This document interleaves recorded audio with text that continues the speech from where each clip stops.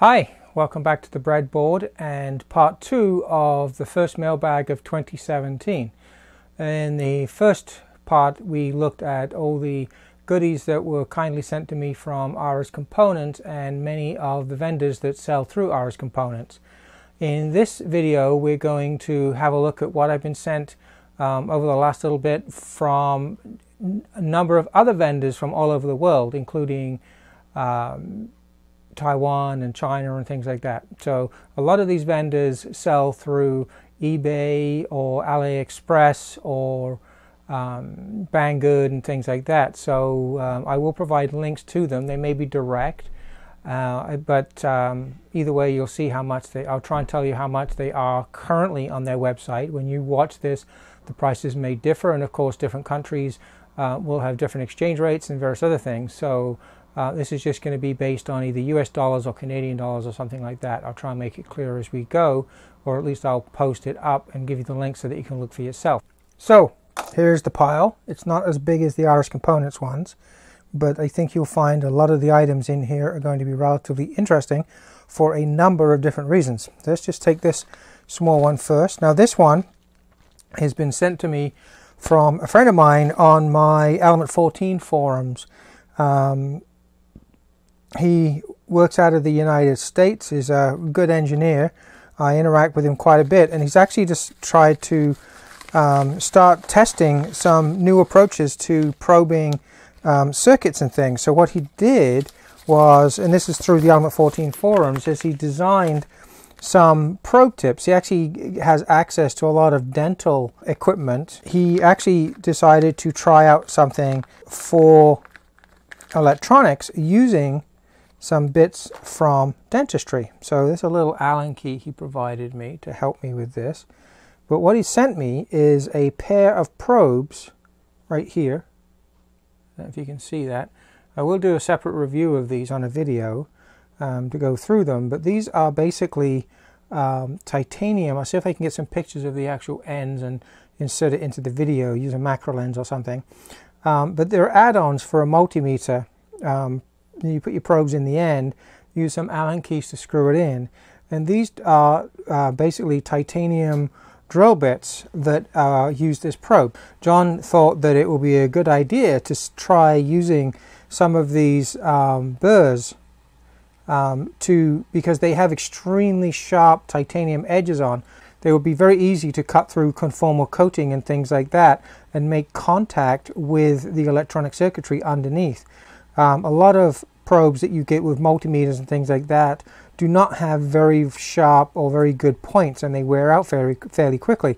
By using a titanium bit like this, it should last a long time and give you some very reliable connections to the underlying circuitry, even if you're poking it through some sprayed on conformal coating and things like that. If you're measuring voltages, obviously even if these are a few ohms each on their internal resistance, it wouldn't make any difference because your 10 megohm input impedance of a typical multimeter that becomes insignificant. Anyway, thanks very much, John. I look forward to playing with these, and I will be putting a video out there soon to show you how well they're working. Next up, let's have a look here. So what I have here is a couple of displays from a company, again in Australia, called 4D Systems. Now I've shown you displays in the past from Nextion, from iTeach Studio, even the ones I just showed you in the video, which was the Nextion displays, where you can use a programmable IDE and set up your displays and things like that. The Nextion displays that I've shown you are serial connected displays. They have a microcontroller on board, and you use a design tool to create a screen layout, and then you can talk to them serially to send data or to read interactions with the I/O and things like that. And they work very well, and they're very cost effective. The 4D Systems ones are effectively taking that display technology to the next level. I have two displays here. One is 4.3 inch and the other one is 3.2 inch. This is the 3.2 inch I'm holding right now. Come in a very nice box. And you open it up. You've got a 4D Systems little leaflet. They come with an interface card which allows you to communicate with the board and also expands some of the I/O. You see here that there's a little like a ribbon cable, very similar to what you see in a Raspberry Pi for a camera or for the LCD display. Let me see if I can open this up and show you. A little easier because if it's out of the case. There's also an SD card there. It's a 4 gigabyte industrial grade SD card. So what this is an adapter that allows you to connect via USB, and on this side you connect it to the 4D Systems display. And it also, the 4D Systems display, they actually have some I/O on them, which you can actually solder some headers on here, and you can see you've got transmit, receive, basically 15 GPIO lines available that can also be used for controlling relays or sensing some buttons or things like that. And it also has an audio output on here as well. Now, one of the things with the Nextion displays is that they weren't too good or weren't capable of showing you full multimedia videos or anything like that. I believe these 4D Systems displays are capable of doing that. Now, whilst you may not be able to get the multimedia to stream through the serial interface, you can actually put them onto an SD card and actually call them up if you need to. So this is the, as I said, this is the 3.2 inch display. So you can see really nice touch screen. I think it's resistive touch. This one is designed for back mounting onto a some kind of case or chassis or something like that. And on the back of here you can see fully enclosed circuit board except for a small amount. A small mounting here so that you can put an SD card in that the board can read and react to. You got your processor. You've got a that's the connection for the LCD display, so they put a bit of tape over it. And then this is the connection for your expansion module that takes it out to so these small adapters that I just showed you that allows you to communicate with it. Now, obviously, if you're using serial connections, then you would use a different adapter. And SD Systems has sent me one of those as well. So here's the ribbon cable that would go to that adapter that I just showed you that came in the case. Very nicely packaged. You've also got a standard serial adapter.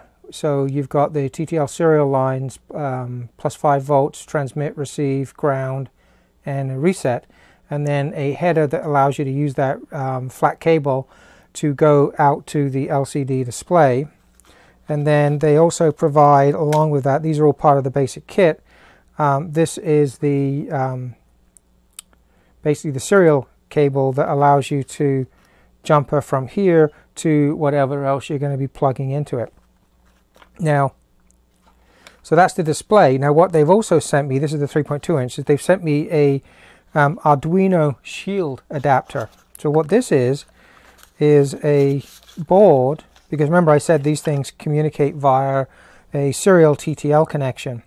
So what this is an Arduino compatible header shield that you can just plug over your Arduino, and then using one of the cables like I just showed you, here's one that comes with this as well, you can just plug it into here and plug it straight into the display, and that will then drop straight onto your Arduino and away you go.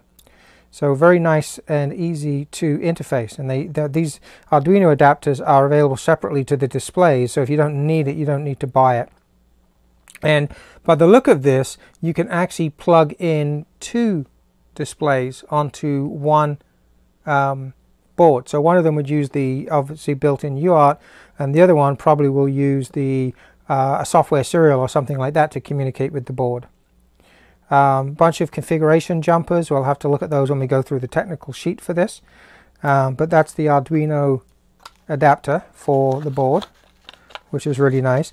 Now, as I said, these are very similar in the way they operate to the Nextion. So there is a graphical design tool that allows you to lay out the board and everything else. But the communications, it's much, much more mature product in the way that it works. The fact that the processor on here can actually play multimedia videos and things like that, animated GIFs, etc.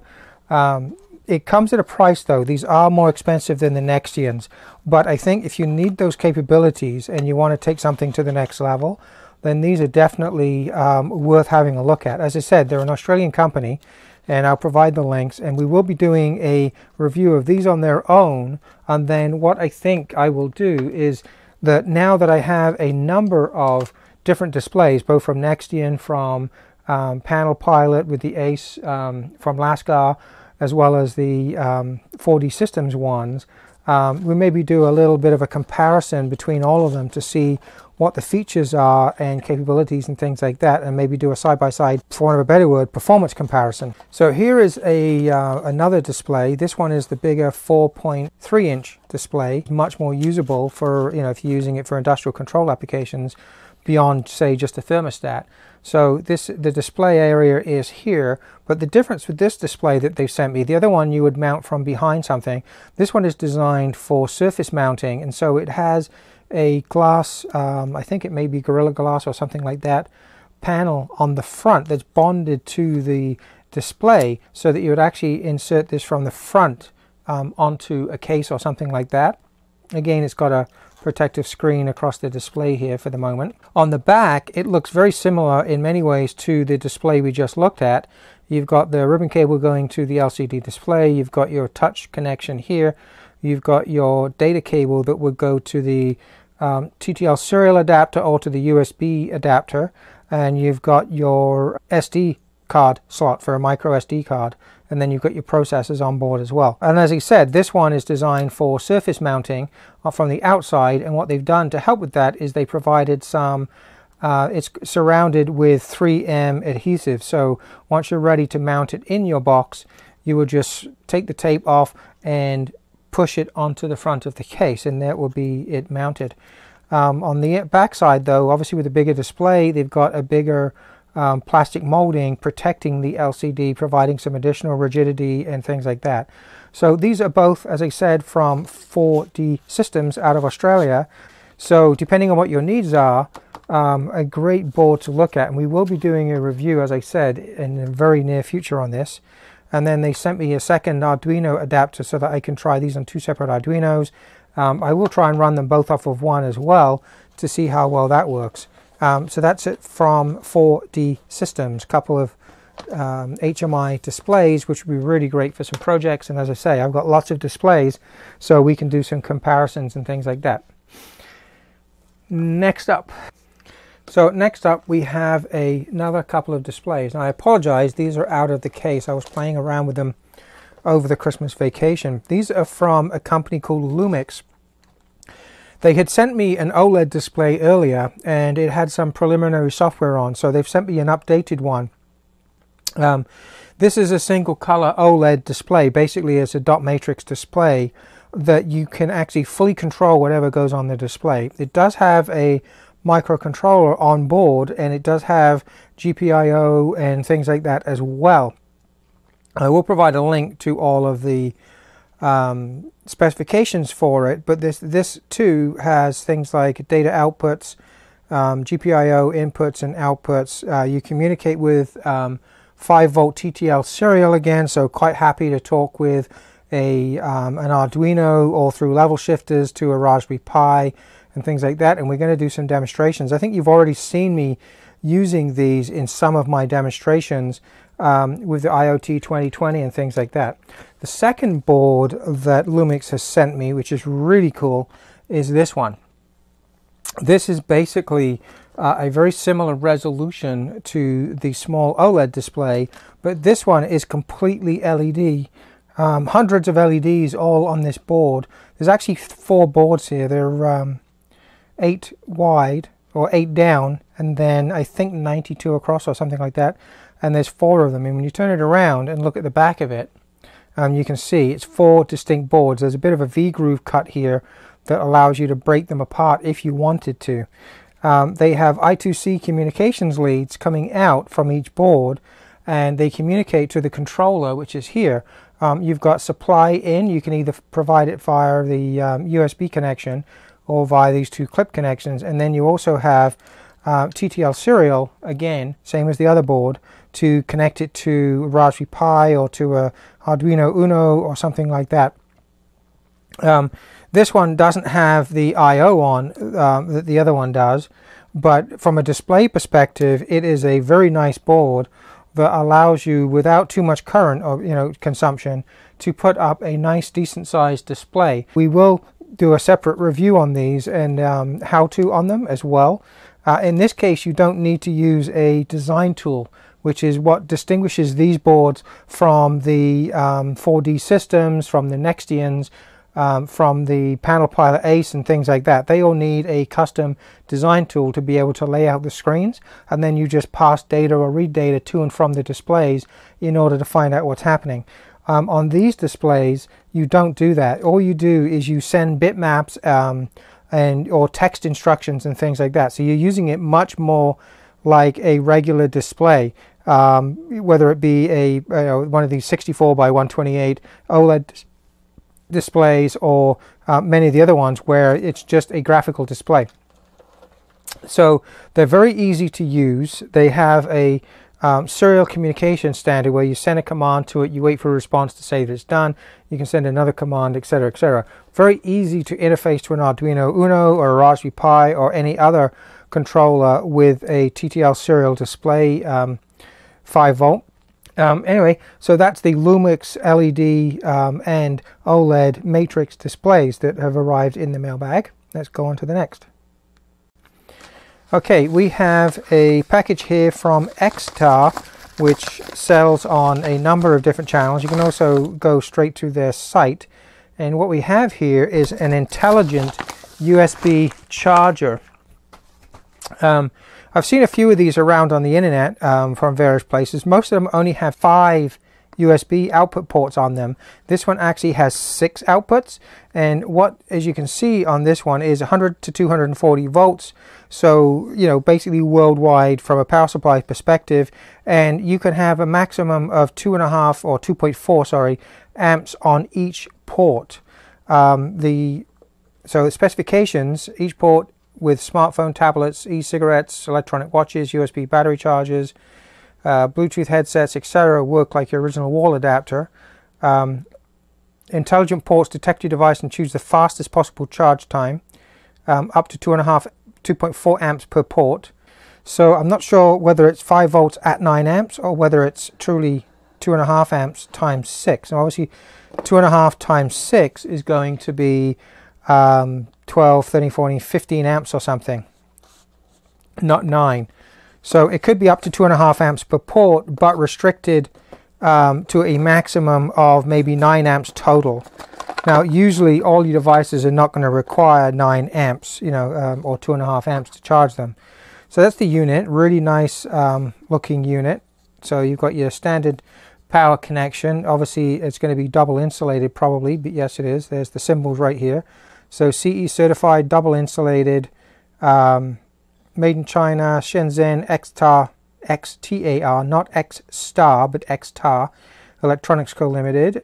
45 watts is what it can dissipate. So at 5 volts, that's a little under times 6. So if you take that, divide it by that, it's going to be 10 watts, so 5 volts. Yeah, it's close to 2 amps per. You could, we'll test this anyway as best we can, but it's not a hub. Remember that. It's just a USB charger. Now, one of the uses I can see for this is I do a lot of projects where I have some Arduino Unos, I have some Raspberry Pis and other things all going at the same time, and it's always a pain in the butt to have so many USB adapters plugged into a wall socket or many wall sockets when they're all sitting next to each other, and you really just want to have a single supply driving all of them. So this, you come to the cable for North America in my case, is ideal for not just charging devices, but also for powering things like Arduino Unos and things like that. So that's an Xtar 6U USB charger. So very handy for those that have a lot of USB devices and they don't want to be having 6 wall warts plugged in, which is not a very efficient way of doing things. So that's the X-Star Intelligent USB Charger. Thank you, Mandy from X-Star, for that, and I'll let you know when the video is done. Okay. Next up is a package from IT Studio. Now, I've shown you many things from IT Studio before, and I am always, whenever I go to do Node-RED and Raspberry Pi IoT videos and demonstrations and things, I will often show you a Sonoff module being used as one of the edge devices. They're all based on ESP8266s, and they will easily lend themselves to integrating into a home automation, office automation, or other control situation where you want to turn off loads up to 10 or more amps. The original Sonoffs could handle 10 amps, and now I have a new package of devices here from them that include increased capabilities. So I've already got one of them out of the case here, which is a Sonoff TH16. And what this is it's like the original Sonoffs, but it's 16 amp.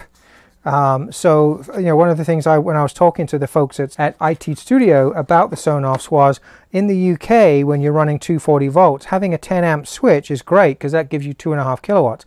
But the minute you bring it across to North America, you're kind of restricted down to now just a kilowatt instead of 2.5 kilowatts. So they've come out, and I mean, it may not be in direct response to me, but it's still nice to see. They've actually come out with a new unit, which is a 16 amp version. So it's got an upgraded relay. Some of the design aspects of this that they've rearranged. The original ones, the power came in one end and came out the other end. Now both connections are at the same end. They've also provided a hole for plugging in a temperature sensor. So these have already got built in the capability of measuring temperature, and they can provide either this one like this, which is basically like a DST22 temperature type sensor, which will do humidity and temperature, or you can get one of the 18B20 temperature probes, which is temperature only. It has a stainless steel, I have one around here somewhere. Anyway, stainless steel sleeve. I'll put a picture up in the video right now, that will just measure temperature only, and it's very simple to reconfigure it to use one or the other. For now, I'm just going to show you the fact that I've got this Sonoff here as the TH16 with the temperature sensor capability. I'll just put that one down. Also have a Sonoff Dual, which is very similar to the other Sonoffs, again in the new format of case, but this one has two relays in it at 10 amps each, as opposed to, so it's not a TH16, it's 10 amps. So if you've got situations where you may have two lights or two independent loads that you want to control, then the Sonoff Dual might be the one for you. Now remember, the one really cool thing about these Sonoffs is they're very inexpensive. I think the TH16 is not much more than about $10 or something like that. The Dual might be slightly higher. They also have one called a Power. Looks exactly the same as the other one, except that it is a 10 amp rating, 16 amp rating, and it has the capability of measuring the power consumption of the load that you have. So when it switches the load off, obviously there's no power being consumed, so it will show you 0, but it'll measure the volts, it'll measure the current, and it will actually allow you to monitor those via a web app or through Node-RED or something like that, and trend it and everything else. So that's a really cool addition to the Sonoff range. I have one hooked up now. When I do the video, I will show you the kind of output. I'll modify it to use the Arduino IDE based software so that I can keep it all local in my house, because that's the way I prefer to do things. So that's the Sonoff Power. The next one I have is the Sonoff Touch. Now, one of the things that has been lacking in the Sonoff range, they've had all the capability of doing the switching with relays and things like that, but they haven't had the ability to actually initiate it from a separate unit. So what they have now is this device called the Sonoff Touch. This is specifically the one for North America, so it has the square socket that can go into a standard wall unit. There's also a version, I've got it upside down here, there's also a version that will work for Europe, which has a round back on it, but they're basically fundamentally the same. And what they have is they have a touch screen on the front. Sorry, not a touch screen, but a touch switch. There's LED to illuminate it. It's an ESP8266 still. So all you have to do is touch it and it can send a signal out to a remote system to say that it has been touched. So you could use it to initiate some kind of action through Node-RED or whatever other control software you're using. But it can also control locally a load. So you could take this and actually put it in replacement for a standard switch on the wall that you already have. You've got your live in, your live negative in, and your live out. So there is a relay in here. It will only support up to 2 amps. So that will be, you know, lights or something like that. But nevertheless, it's a complete integrated unit. There's a bit of the inside because I've got the front off just temporarily. I'm not going to take it apart any further right now, but I will show you later because I want to be able to reflash this as well. So that's the Sonoff Touch. We're going to review all the Sonoff things together and fairly quickly. Already talked about that one before. The last unit that I have here right now from Sonoff, and they're bringing new things out all the time, so check out their site. Now this unit is actually a quad relay board that Sonoff was selling. Now since I've got this, both my friend Pete Scargill in the UK on tech.scargill.net, and I, when we got these, we very quickly contacted IT Studio and told them that they really should pull this from the shelves. And the reason for this is the mains version of this unit. It comes in a 5 volt version, a 24 volt version, I think, and a mains version. This is the mains one. When we turn it over, I think without even telling you, you can probably tell me what's wrong with that and why it is so unsafe. And if you can't figure it out, have a look at this little area here and think about the clearances. This whole green area is a ground plane, and there is probably a 0.1 of a millimeter gap between the ground plane that comes right across the whole surface here and the mains inputs to the power supply, which is this little mains power supply unit right here. Now, when we contacted IT Studio about these, they immediately pulled them off the shelves, all of these ones. Now, we also found out that they did not design these, and they were selling them from another vendor through their site. And they've actually now decided to create their own version of this, because having a 4-channel one and everything else is a really cool idea. But obviously they don't want to sell something that's not safe. A lot of their newest products, all the ones I just showed you, up to now have all been CE certified and things. There's no way that this would ever get CE certification because of those tracks and things. So now they're going to design their own, and hopefully they're going to be releasing it soon, and I'll get one for review. But this one, just be aware, the reason I'm showing you this is not because I'm necessarily going to review it. I might modify it to just work off of 5 volts, but certainly as a mains unit, I would not recommend it. So be very aware when you're buying things. Check if you can. I always try to see when I'm looking on the website to see if they show a view of the back side of the board so that you can see what these clearances and things are on the tracks, to see if it's actually meeting code in your region. It may not be CE certified, but it should at least be trying to meet the code of what you're doing. And when we look at the other Sonoffs, I'll show you specifically what steps they take to make sure that their units do adhere to CE and local codes for things like clearance and creepage and stuff like that. This unit does not, so it's not going to be an official part of the Sonoff reviews. And again, as I said, they don't, IT Studio does not make this one, the specific one. So when they bring their own out, I will show you it. Anyway, that's all the pieces from Sonoff, which is really cool. I look forward to getting those all through review, and hopefully getting more from Sonoff in the future as well. So let's now go on to the next item.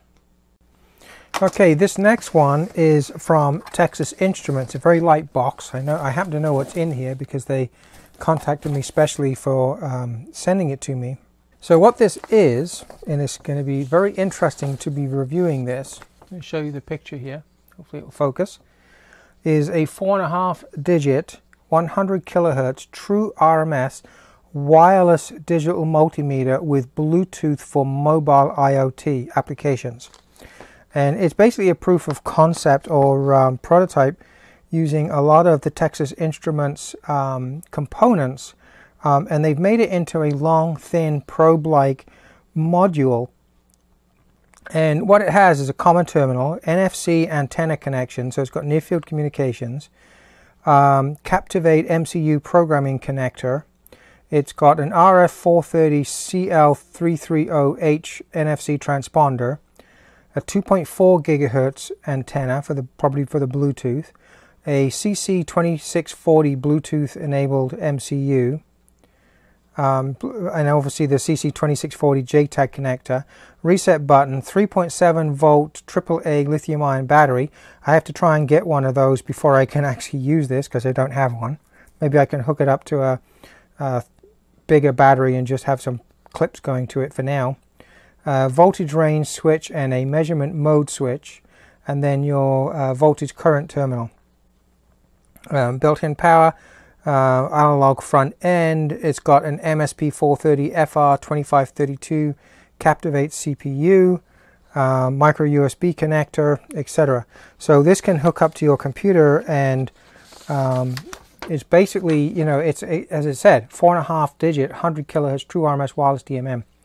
So it'll be very interesting to give this a run for its money. It's there's not many of these gone out to people. I happen to be one of the lucky ones from Texas Instruments.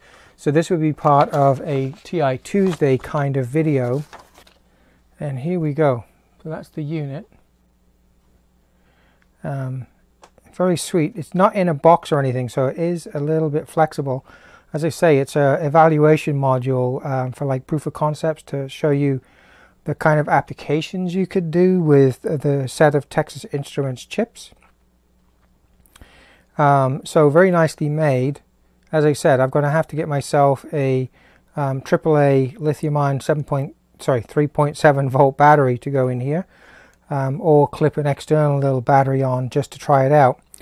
But I just got this over Christmas from Texas Instruments. I'm one of their MVPs on their site, and a few of us have had the pleasure of being sent these to evaluate and play around with and show you guys what can be done with a combination of Texas Instruments chips and processors and things like that. So this should be very interesting to evaluate when the time comes.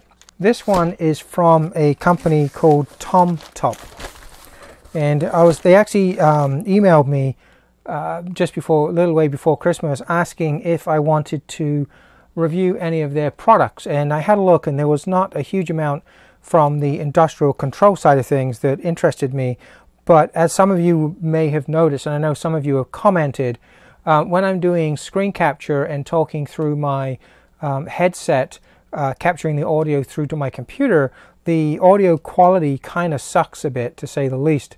So what we decided upon for me to have a look at is something that will be hopefully very capable of improving my audio for when I'm screen capturing on the computer. So what this is it's all in Chinese, so I can't read that. But it is basically what I did was I went through their site and tried to find, going through the site, the best microphone, because they have a whole bunch of audio and camera and other pieces of equipment like this. And so I picked basically the best, what on their site they call studio quality microphone, so that I can add this to my computer for my video capture and improve the quality of all my audio. So I will do a separate video with this, and we'll compare it to the microphone I'm using right now, which is a lapel mic on my camera, and then I'll compare it to the two different headsets I have that I use. One's a Logitech, you'd usually use it with Skype and things like that, and then my other, I've got two different headsets that I use sometimes for recording. And then we'll try this and see what the difference is in quality. Like I said, this is a studio quality one. You can see it uses the industry standard connector for the microphone at this end. Let me just put that back in here. Comes with a big fuzzy windbreak so that it can eliminate a lot of the pop noises and wind noises and things. It comes with a packet, is a suspension unit which can mount onto an arm